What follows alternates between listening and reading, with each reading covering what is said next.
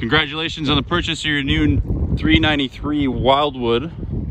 We're gonna do a quick walkthrough of the brand new unit here. So Norm here is gonna be the voice explaining everything. He'll point out what we need to know and we'll go from there. If you guys have any questions, you're welcome to contact us, 204-237-7272, and we'll go ahead and answer any questions you have.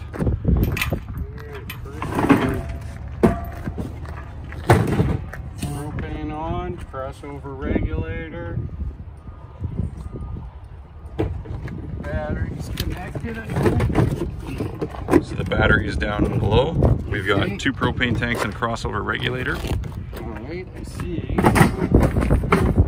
have a battery disconnect right here. This is a battery disconnect. Alright. Oh. Very good information on there. Vehicle weight, tire pressures, blah blah blah. Yeah, good information. As you go down here, nothing to show you there. Furnace. Alright, site service, city water connection, fresh water connection. That's to the holding tank. So that one has active onboard water, and that's what the pump runs off of. Yeah, the pump runs only off here. That site service pressurizes your system. Alright.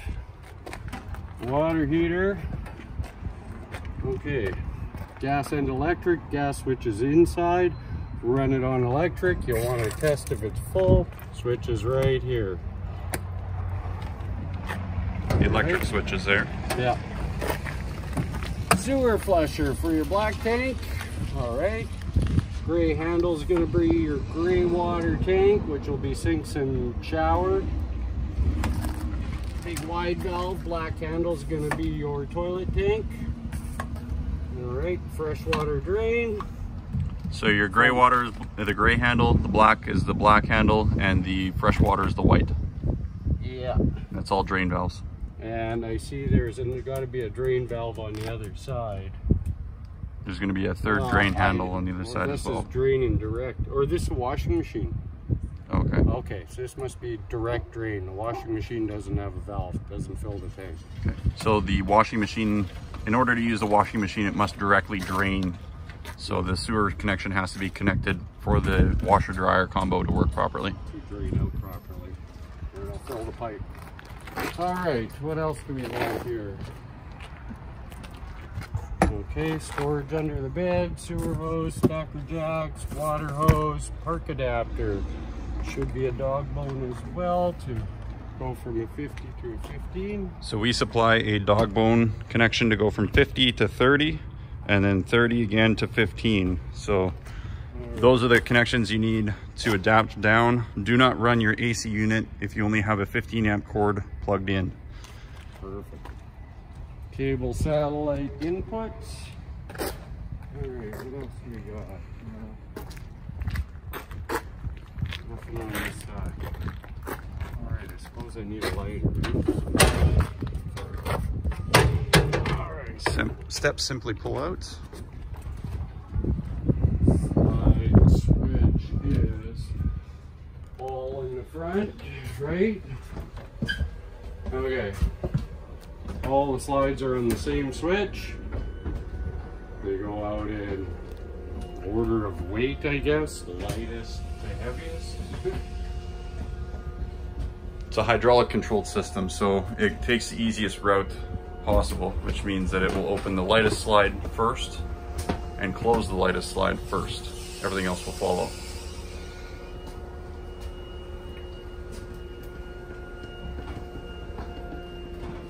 So in the meantime, looking at these guys here. You have your monitor ceiling lights for the kitchen, outside speaker lights, water heater on gas, which I'll turn on right away. Okay, monitors panel. Battery, we're plugged in. It's always going to read full. Have to be unplugged to check the battery on here. Fresh tank, empty. Black tank, empty. I think black 2 is a dud on here. Gray, empty. Galley, empty. And it only has a gray and a black. It doesn't have the gray galley and the black 2.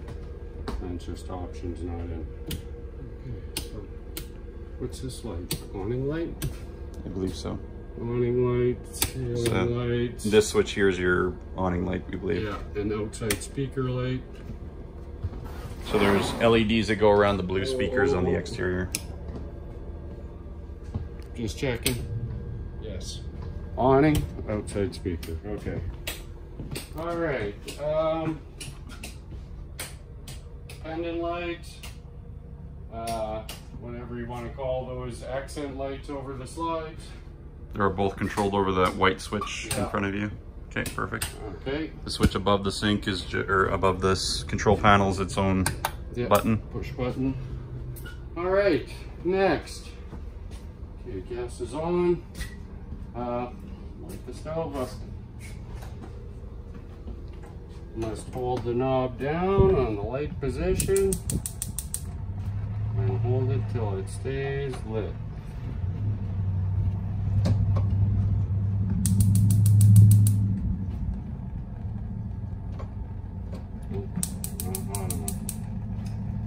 So it's got a sensor in it that makes it so that you have to hold it until it senses that there's a flame there. Okay, that's how the oven works, or the stovetop works. Microwave's just like your one at home, only works when the unit's plugged in. The oven.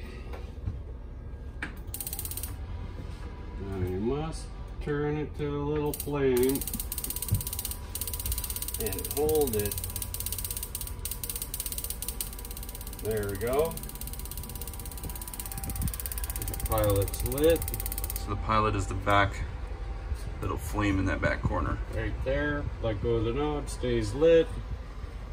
Turn the gas on. Boom. Done. Perfect. Has an egg timer for your oven. All right. And that is that. Okay, what else do we have here that I have to show you? See, there's You have a typical Whirlpool residential style fridge in here, so there's no gas side to it. It's all strictly based off 110. Yeah, has a travel lock screw. So the travel lock screw is just to make sure the door doesn't fly open while you're traveling. That's all that is. All right. It's nice and cold. It is working. It's pretty humid out here, so it's pretty easy to see that right away. All right. Other things to know. Fireplace, TVs I'm not going to get into, just like the one at home. Stereo is hooked up to the TV. Display in here. Bluetooth, all this other stuff. I don't get into that too much. Read the instructions. There's an instruction manual supplied in the blue packet that we give. There's multiple different functions. Again, if you guys have any questions, just contact us. Yeah. Fireplace, temperature, timer, flame, color, heat right here. Okay. Don't think that one has a remote. 2 recliners. The two folds into a bed. If you take the cushions off, I guess you gotta do that, eh? So just for future reference, these 2 recliners can be in the way of the slides when you're moving them in and out. They have to be in this orientation in order to hold the unit completely. If you don't, you may mark them up. Mm-hmm. And the bed works just like so. All right. Okay.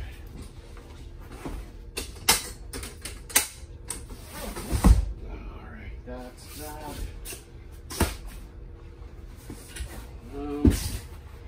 What else do I need to show you? Right here we have the hardwired propane leak detector, also a CO detector. Okay. Hear that? Get out of the trailer, shut the gas off, ventilate. Okay, here we have the power converter. Basically everything on the breaker side's only going to work with the trailer plugged in. It's all marked: washer, dryer, water heater, air, GFI plugs, fridge, AC2, converter. Everything on the fuse side will run off a battery and propane. That's your slides, your water pump. Got a TV on there, lights, furnace, stereo. If you burn a fuse, there's a little red LED indicator right beside the fuse. It'll tell you it's burnt. You'll see it through the window. All right, here we have dual zone ACs.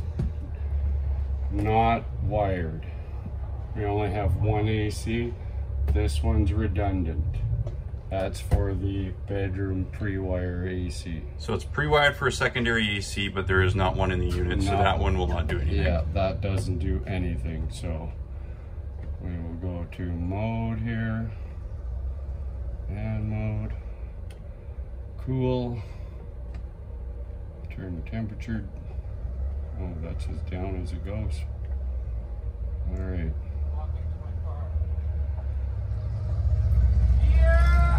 It'll take just a quick second for it to fire up.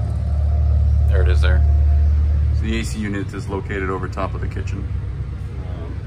The ducts, if you leave those open, the air comes straight down. If you slide those closed, the air will be ducted throughout the ceiling. So open means it'll be circulating air in here. Closed means it'll circulate air through the ducting in the ceilings. So then we'll go, you gotta click this a couple of times. It goes cool low, cool auto, cool high, heat. I don't think the temperature of the furnace will go on because it's so hot in here right now. It won't go on. I can't remember how to make the temperature all the way up. No, but it display what the room temperature is. Oh, just leave it be. As you can see, it was 87 in here prior. Yeah, the heat will turn on once it's on heat, and yeah, it's warm enough that it will kick in. There you go. There it is there. Ah, yeah. The furnace is located in the bathroom. Do not block that grate. That's your fresh air return, ducted through the floor. So there are multiple ducts throughout the unit that will supply warm air throughout the unit when need be. All right. Central vac. There's parts under the bed. So you would plug the hose in here if you were using it. If you were using it as a sweeper vent.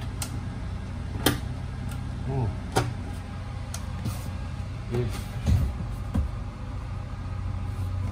GFI strip. I have no power.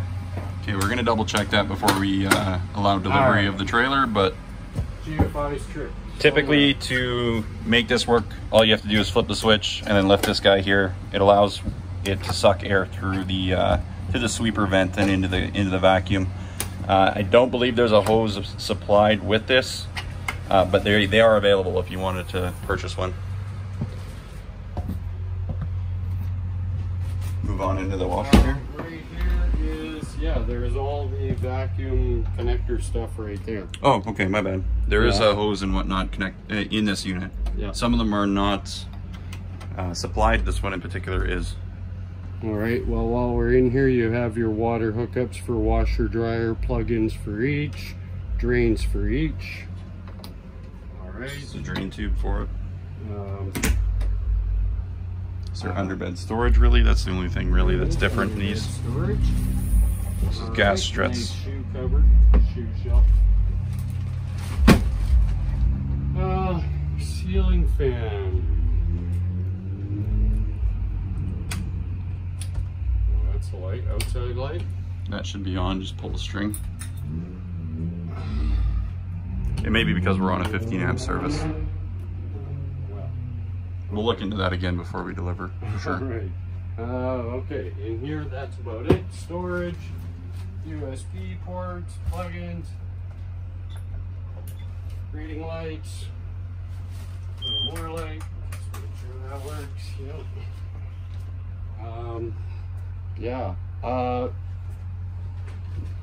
This panel here is access to the water heater for bypassing for winter time. All right. That's a key one to note. Yep.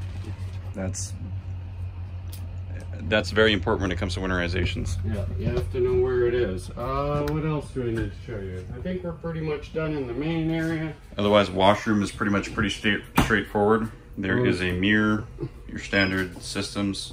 There is a fan that's controlled by this controller here that's a little odd. It's not odd, you can't reach it. So. Fair enough. It's controlled by electric motors. It's a 12-volt fan. Works really well for expelling anything that's in the washroom. Your shower has your normal on-off, and it's also got a button on the head to stop or to pause really when you need to lather up or whatever. Just some extra storage in here. RV toilets are a little different yet too. They have no bowl on the backside, so if you need to add water to them, you simply half push and the water will flow through the toilet, and then to full flush you push all the way. Leave water in the bowl every time. Yes, Norm just said that you need to leave water in the bowl every time, and that's correct. It stops smell. Okay. But otherwise, I believe that is all we need to know about that thing.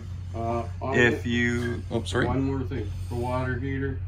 Okay, if you're running on gas, if this fault light stays on, it did not light. So when it's lit, that light should go out.